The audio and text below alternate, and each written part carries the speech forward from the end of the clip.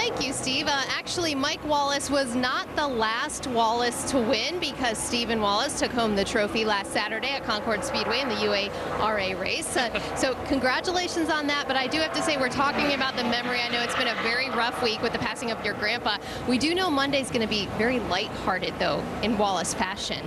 Yeah, it's been a real bad week for sure, losing Grandpa like that. He was one hell of a dude. He was really, really cool, and without him, none of us would be here racing. So, Monday is going to mean everything in the world for us. I'm sure it'll be one big bash for him. We don't want it to be sad and, a bunch of mopers. We want it to be a celebration of his life. So we're excited about it and just want to get everything done to get put to rest. But really, really feel bad for my grandparents and the whole family. So maybe we can have a good run here in Texas for him. How much does it mean for your whole family to be here this weekend?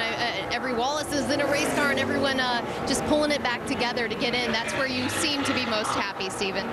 Yeah, our 5-hour Toyota was not too bad today. We unloaded and we broke traction, which means I spun out off of turn 2 and was fortunate not to hit anything. And the 5-hour Energy guys got the car all put back together and went out there and made another qualifying run and ran pretty good. But our race trim stuff, we've been kind of fighting it here and there. So really don't know exactly what we got, but we're going to try and put this thing on the pole for Grandpa and the whole Wallace family, and maybe one of us get in victory lane. That would sure mean a lot. I know it sure would. Thank you to Stephen. And Steve, we do know Monday night, I've been told there's going to be jokes told, music played. It's very lighthearted in memory of Russ Wallace.